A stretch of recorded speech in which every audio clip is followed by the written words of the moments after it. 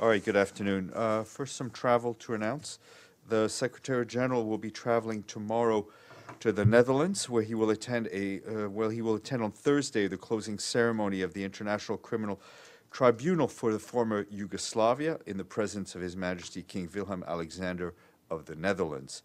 The Secretary General will also meet on Thursday with Dutch Prime Minister Mark Rutte and other senior government officials, and he will also have dinner hosted by the King as well as Queen Maxima.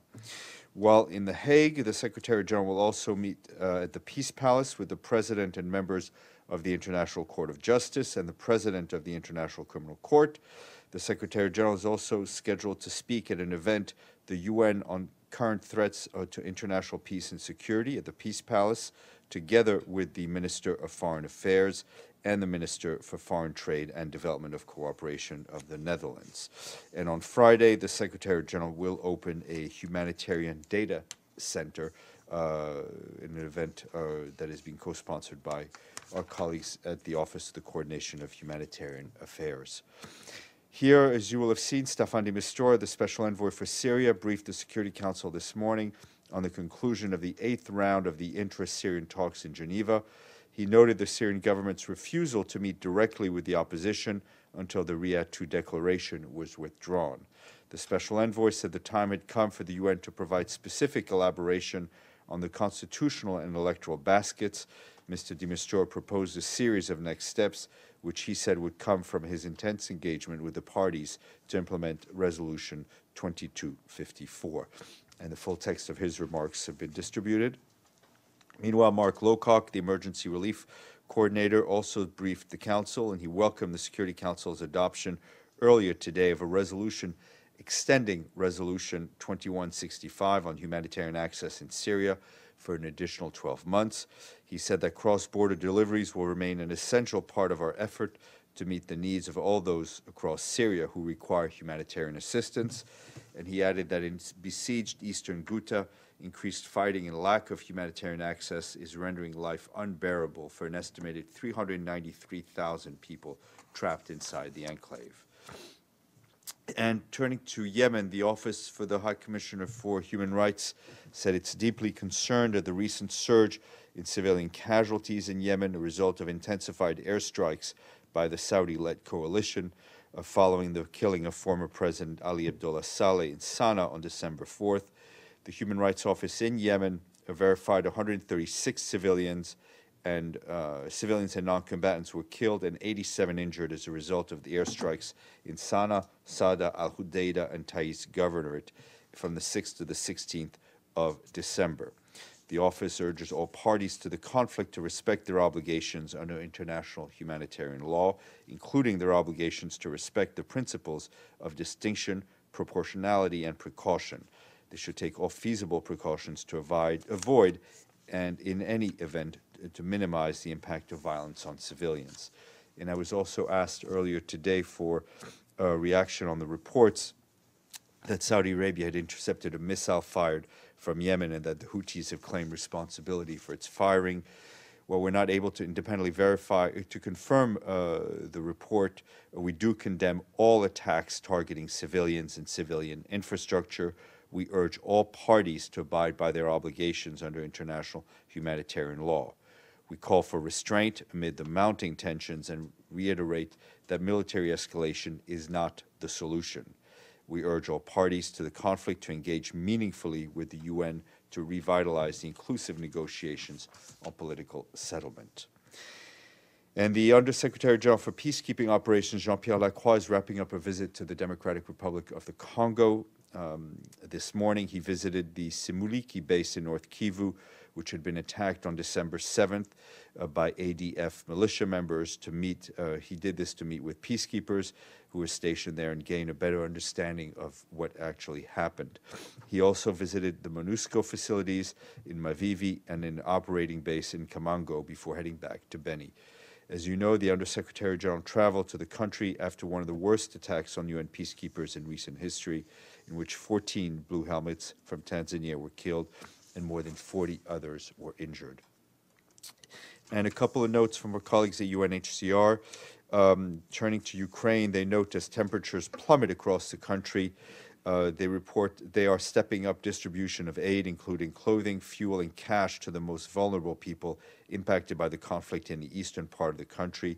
The aid items will reach some 15,000 people who are mainly single parents, elderly families with many children, and people with disabilities or chronic illnesses.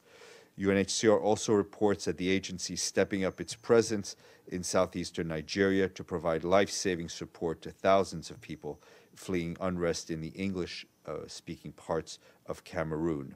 Since tensions intensified in October, UNHCR and government teams have registered over 7,200 arrivals in remote areas of Nigerians' Cross River State. Thousands more are awaiting registration. Most of the registered asylum seekers are women and children and are hosted by local communities near the border. But as the unrest in Cameroon continues and more asylum seekers arrive, UNHCR is concerned that local population's capacity will soon be stretched to its limits. After we're done here, Brendan will brief on behalf of the PGA. And just a reminder, of course, that I'm sure Brendan will have more on this, but tomorrow, 1 p.m., the President of the General Assembly will hold a press conference in this very room. Then you may ask it, sir.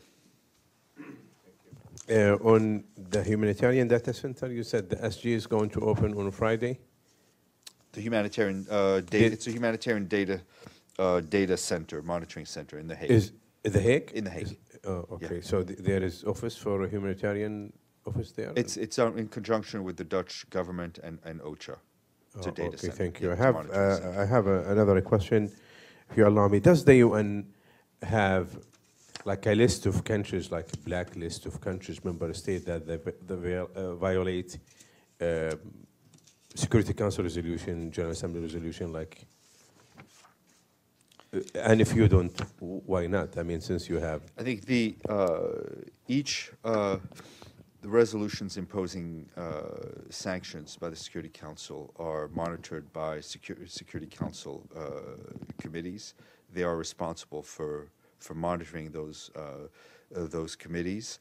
The Secretary General reports back as required from, depending on the resolutions, on implementation of resolutions. So there is a reporting mechanism built in resolutions, whether through a sanctions committee or through reports of the Secretary General to the Security Council. Mr. Lee. Sure.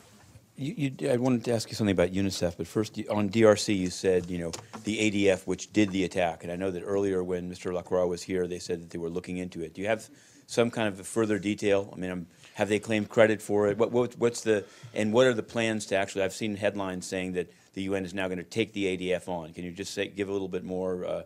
I think maybe Mr. Lacroix announced this, but what's the evidence behind it, and what are the plans to take them on? I think it's based on information the mission has been able to procure locally, that they feel comfortable in saying that, and obviously we have a mandate to fulfill in DRC, and we will do so.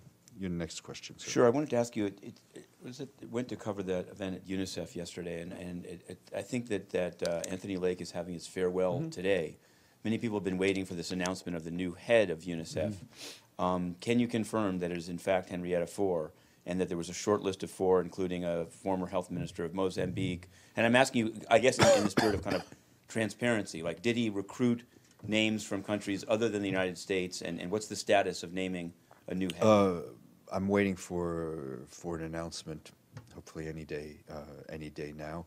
As you know, I'm not able to confirm it because, frankly, I don't know who is on the short list, and I definitely do not know who is going to be named. Is there a process? My understanding is that he's decided. Does he have to check formally Yeah, with the executive board? It's done in consultation with the executive board of UNICEF. And this is, you may not like this one, but I just want to ask it because I want to understand it better. In going to cover the event yesterday, on my way over there, I noticed two cars in front of the building, and when I got there, I saw the Secretary General drive up in the 2 cars, and it seems like it's only half a block away.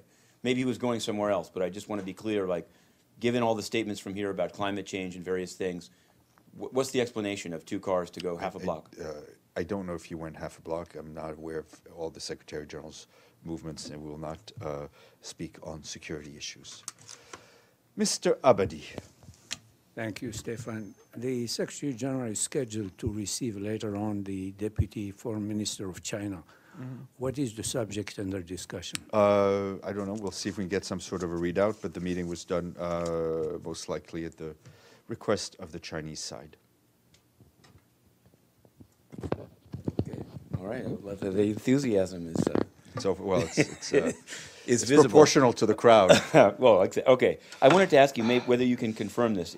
First, there's a report today that the Kenyan police have locked up children as young as 4 to 10 years old. And the reason I'm asking is that there's a separate report saying that UNODC has decided to suspend its cooperation with the Kenyan police based on alleged brutality during the recent Yeah, election. I saw the press reports from UNODC trying to get some information from them to be able to confirm exactly what cooperation had there been and what has been stopped. And I guess just to understand, does UNO, it doesn't have its own executive board, but who do they decide on their own? I mean, maybe when you get this information, Sure, because there's a country team that's pretty, it was very praising of the process, and I haven't seen them comment about. We'll see what we can get. Okay. Yes. Yeah, I'm not sure if this question for you or for Brendan. It's for Brendan. But it's normally for you on Thursday meeting for the GA. How many letters the SG office received from member state about the meeting on Jerusalem on Thursday? I think that is for Brendan because I think the requests have gone to the President of the General Assembly. What about the Secretary General's role in this impending budget? I mean, things seem to be coming to a head. It was said that the goal is to finish it on Friday. It seems like he's going to be out of town. Does he play any role in defending his budget and trying to bring the sides together? His senior officials are